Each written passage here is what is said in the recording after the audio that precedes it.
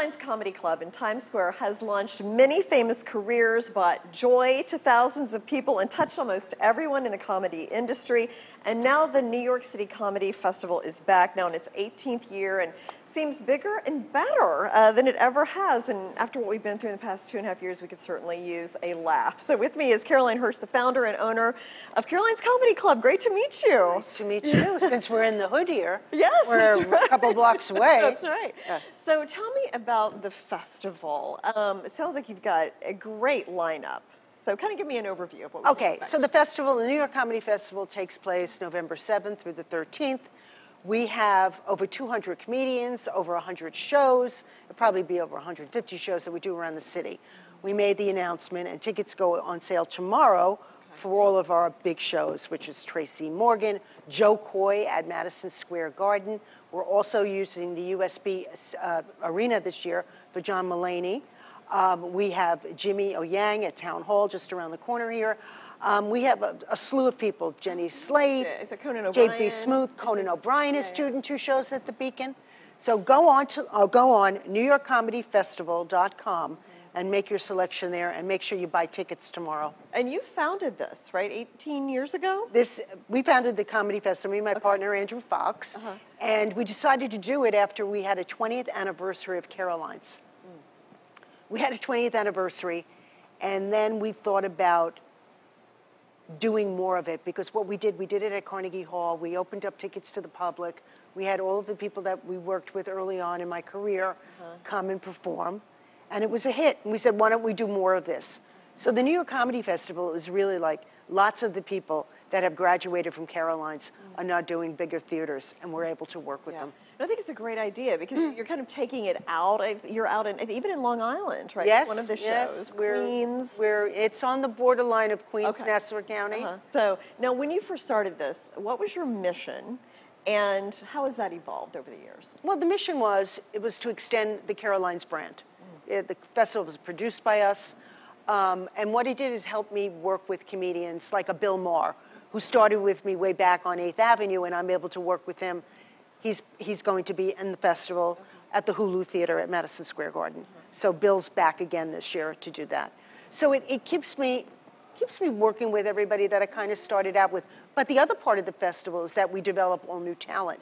And a lot of the little shows, which we will announce in September, they'll go on sale in September, but that's a lot of like the emerging, everybody that's going to happen. Sure. And it's all these little creative shows that we put together. You can see the future Bill Mahers and Conan O'Briens at these festivals. Absolutely, as well. yeah. So is it stand-up? Are there interviews? There's lots of things. Well, like Conan O'Brien, we're doing his podcast at the Beacon Theater. We do podcasts around the city. We do improv. We do interviews.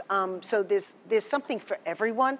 And the talent base, there is something for everyone to see. Yeah, and if you go on the website, you can find out what all of these shows are all about. And I'll push it again, NewYorkComedyFestival.com. So, so we've been clearly through this devastating pandemic. What was that like for you as a business owner, particularly in a theater venue in New York, and just the comedy industry in general? Well, what happened was, I'll never forget it, it was a March 13th, and that weekend, we had sold out shows. We had Tim Dillon. Apparently, Tim Dillon could not get into the city. We canceled the shows.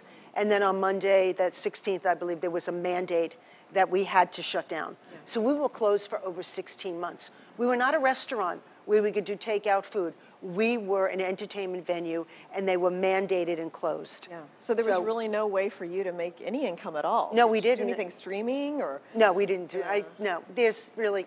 You know, we can talk about all the streaming, but if you really don't have the distribution, it really doesn't mean anything. That's right. So and you need an audience. Yeah. And it was very hard for people to do comedy over streaming without an audience, without any feedback. No, I can see that being really difficult. Hard. You need to feed off that energy off of each other. It was hard. Thank God we were able to get through this and reopen. We reopened in right before Memorial Day in 2021. Okay. And have you noticed tourists coming back? Look, we're not going to get back to the levels we had in New York City in 2019 until 2025. And in our area here, as you can see, 50% or 60% of the people have not come back to work.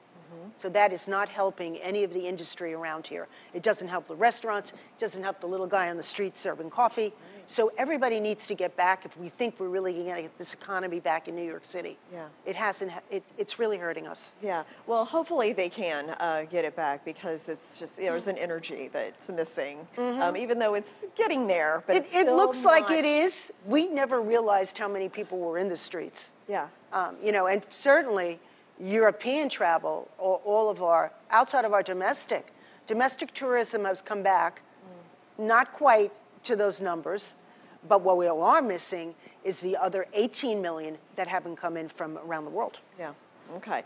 And then, so this is a great opportunity for people to come back to New York. It's a great opportunity. Hey, go buy a ticket, go buy a few tickets, come into New York City, make your hotel reservations, make your reservations at the restaurant, and it's a great way to laugh, to make you feel good. It's good for your health. Yeah, Take a weekend and come into New York and do it. Congratulations on doing this for 18 years, and I know you've launched so many incredible careers, and best of luck this year. Thank you. Thanks, Caroline. Thank you. Thank you.